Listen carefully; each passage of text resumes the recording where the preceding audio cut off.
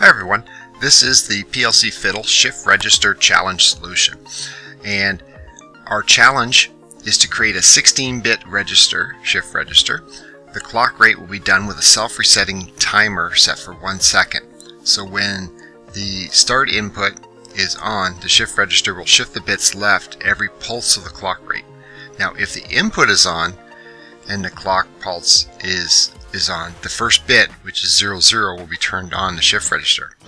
And the bits shifted past the last bit, which is 15 or 16, will be removed. Okay. So the reset input then will reset the shift register back to 0. So that is our challenge. So what exactly is a shift register? Well, if we look at the diagram here, you'll see here's my 16 bits, and shift register will only move bits from or shift the bits either left or right. In our case, we're going to be shifting them left, so it's going to bit 0 all the way to bit 15, and then we get lost on the end afterwards. So if there's no input, it will move a 0 into the first one, and then during the subsequent pulse, then everything in here gets moved over, and they all move over at once.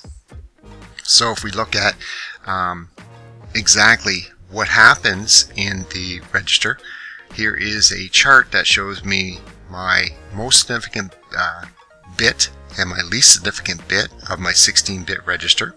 And you'll see I have it coded as decimal. So you'll see here as my 1 is in the first bit, and the second, third, fourth, all the way down to the 16th position or the 15th bit of our register, and it gives me my corresponding value. What you'll notice on the values is every time that we shift it to the left, we actually double the value of our decimal value. So 2 to 4, 4 to 8, 8 to 16, etc., all the way up to 32,768, which is the last bit of our shift register. So we can also see that in our calculator. If you call up the Windows calculator, go View, and we'll go Programmer. Then what you'll see is we've selected a double word, so we can actually see a little more bits, but there's my first 16 here. And if I type in any number, let's go 8192. You'll now see that I have, just as it says here, I have this bit here on. And what happens is if I multiply that by 2, I get 16,348, which is exactly what we expected. And then we have the 14th bit on. Multiply that again, and we have 32,768, which is the 15th bit, 16th location. And we multiply that once more, and you'll see then the next bit of the next word then turns on, and we get a value of 65,536. So basically what we're going to be doing is just shifting those bits or manipulating the bits within the register or word of our PLC Fiddle. So let's just close those down, and we'll actually look back at the challenge. So we already have our clock rate here, and our clock rate, if we look, is set for my 1 second, and it's pulsing right now. And I have a couple of different values. I have my shift register. That's where my value is going into. Now remember, PLC Fiddle will only look at the actual values, so the decimal values that we have in here. Then we have our start, our input, our reset, which are the 3 things that we mentioned in our challenge. Then we have some constants. We have a constant 0, constant 1, constant 2, and a constant 65,536, which is the last bit that we shift in.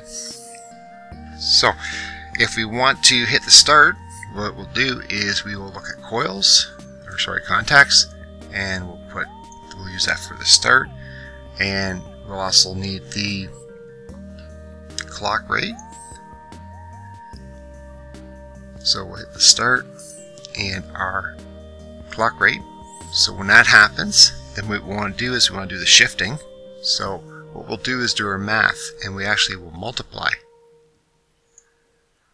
and we'll multiply our shift register by the number 2, and we'll store it back in our shift register. So every time the clock pulse, we have our shifting of our bits.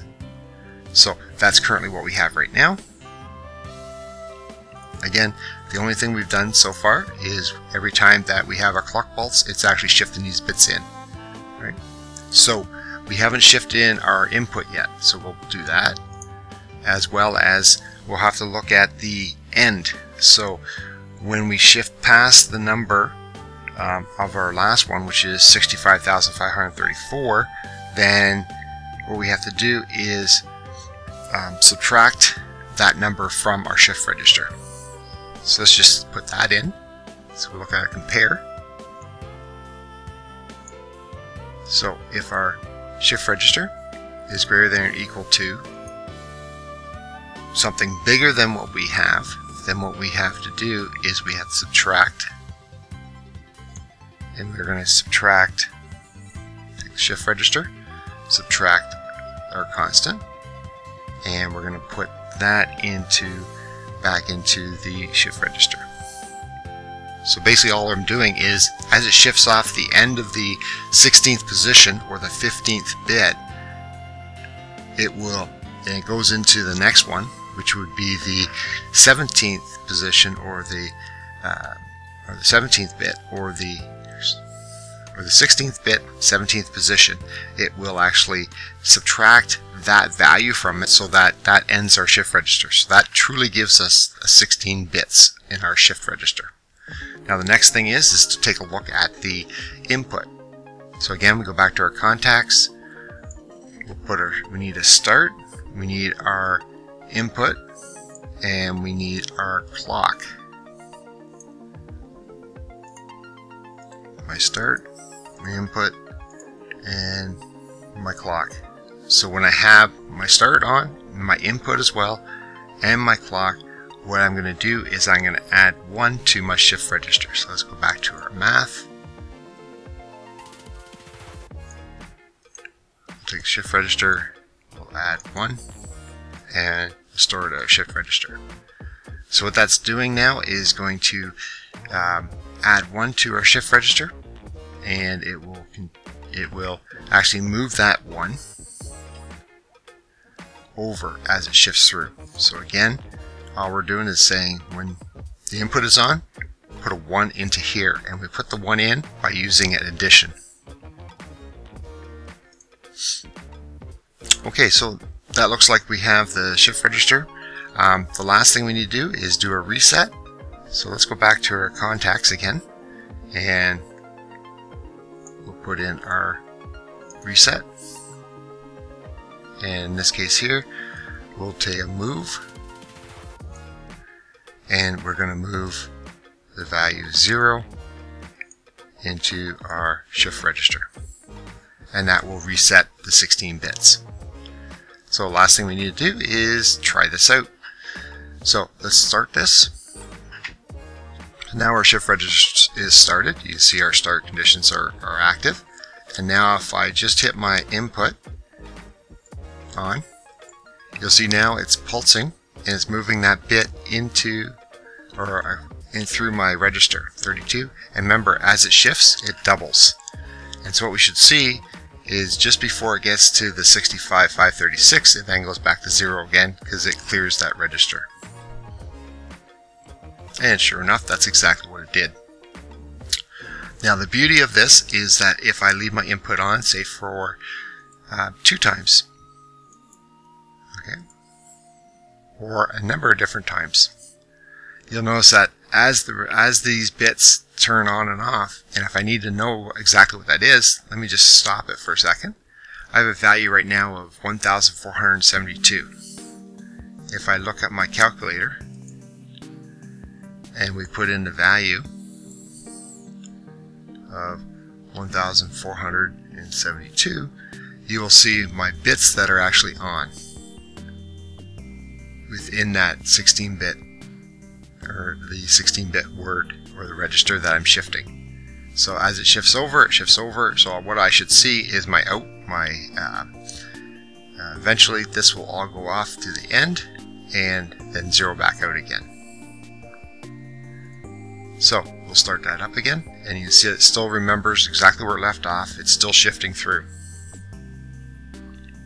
So shift registers, very important for tracking and conveying things, or looking at exactly what happened in the past, and we can typically use them to sense a product somewhere at the beginning of the conveyor, or look at a value, and then at near the end we can do something with that value.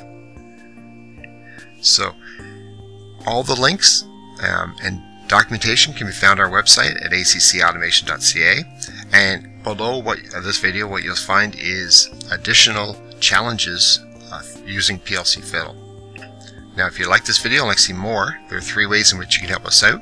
You can give us a thumbs up so other people can find this information. You can subscribe to our YouTube channel. You can also go to ACC Automation and subscribe to our website. When you do, notification will be given to you every time we publish new content to the site. You'll also get 2 free ebooks on numbering systems and robust data logging.